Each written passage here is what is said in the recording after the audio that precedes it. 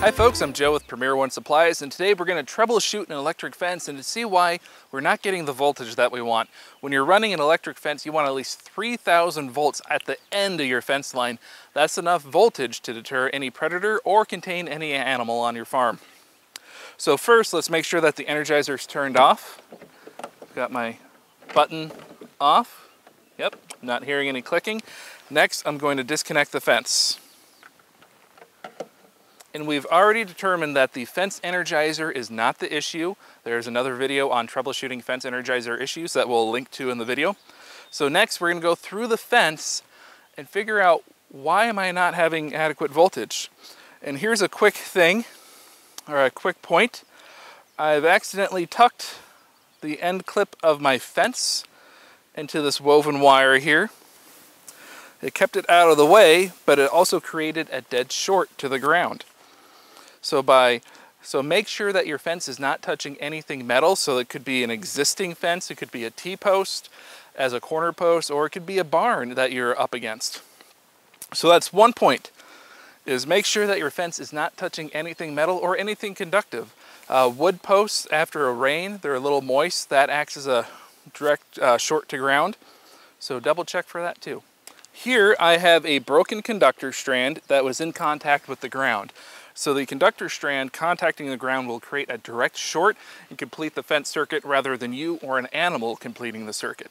So what we're going to do is repair that break, and we have a video on our website or on our channel on how to repair net or conductor breaks on your fences. So watch that for that, and we'll go to the next step. It's not often on the farm that you hear the phrase, "I have too much grass," but in this case we do. My conductors are in contact with all the grass in front of me. So the tall blades and the lower blades beneath are all in contact with the conductors. And each blade of grass, it's not that conductive, but it takes a little bit of energy from your fence. And as you can see, all those little bits add to something big. So what we're going to do is either mow, trample, or weed whack this area to bring the grass contact down so it's not seeping energy from the fence. Sometimes one of the lower electrical strands will get caught under the spike, creating a dead short to the ground. So what you need to do is unloop that and reset the fence. Sometimes you need to make a corner in your field, and this works, but it really doesn't. This will short out your fence. So use an insulated fence post like this fiber tuff. Position your fiber tuff so it's on the inside of the corner. And I like to place my foot plate on the inside as well.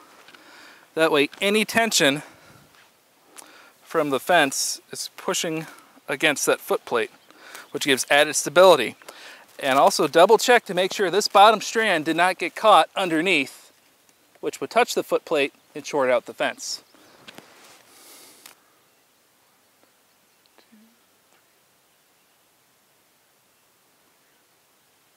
John, how many rolls did we run? 8. What size energizer is this? It's a 60. That's a 0.6 joules. That's not enough for 8 rolls of net. It's possible to have more fence than what your energizer can power adequately. So what you can do is run less fence based on the output of the energizer or have a higher output unit. I brought out a Solar IntelliShock 180 so I can power my 8 rolls of fence, plus a few more if I need to. And I'll take my Solar IntelliShock 60 and run it on a shorter fence line elsewhere. The problems we encounter today are the most common. They're not every possible problem that you'll encounter, but they're the ones we handle on the phones most frequently. So if you have any questions, give us a call at 800-282-6631 or visit our website at premieronesupplies.com. Happy grazing.